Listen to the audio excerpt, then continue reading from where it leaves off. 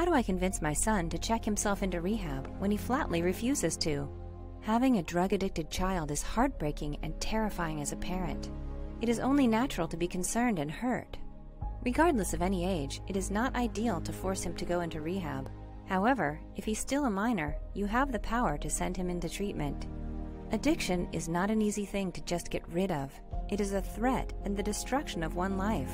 When your son strongly refuses to check himself into rehab, you have to be more patient and more understanding of their situation. You have to sit and talk to them for you to determine where the problem started and what keeps triggering it. Show them love and support. In a sense, you make them understand the importance of going to treatments, as it's what's best for them. As a mother or father, it is also important to check and take care of yourselves, as situations like this are difficult. It is most important to ask for professional help and advice regarding these kinds of matters. We are a team that values life and dedicate our sincere services to those who are struggling with any kind of addiction.